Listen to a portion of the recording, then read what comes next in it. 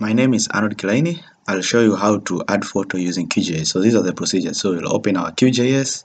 We'll add that shapefile layer. For me, it will be structures for our case. So we'll copy the direction path to that particular photo attribute. Then we'll change the properties to photo field in QGIS. So I'll go straight to my application QGIS, this one here. Then I'll open that layer. So I'll add vector layer here, and I'll browse particular shapefile. So for my case is in desktop, add photo in QGIS. So this is the case.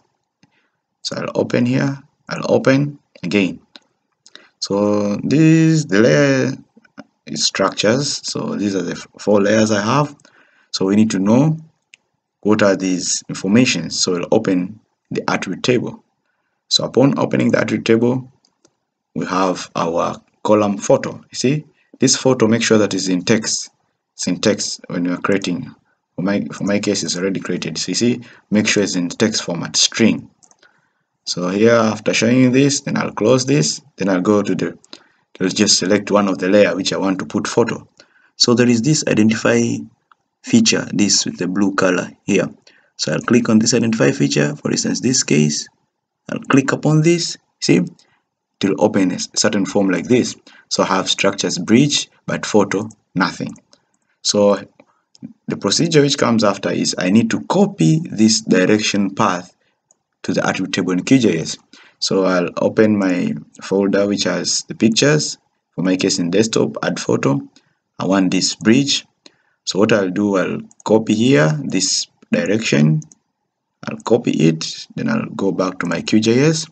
Then I'll paste here the path. Okay, make sure you're in editing mode. Sorry, the pencil should be turned on. I'll click again. Yes, now I can paste.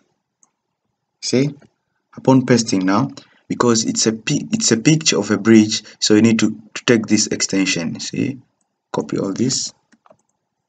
Then I'll go at the end. Then I'll put a slash. Then I'll put bridge.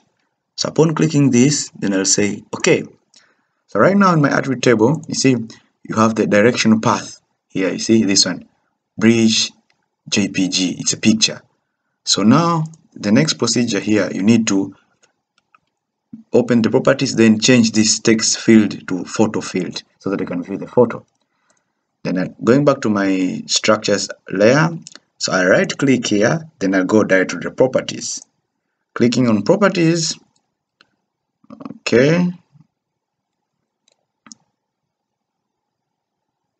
I'll have a form like this. You see, layer styles. So I'll go direct to fields. So clicking on fields, you see, it shows this photo is in text and this structure is in text. So we need to change this photo into photo. So you click on this text edit, then look at photo here.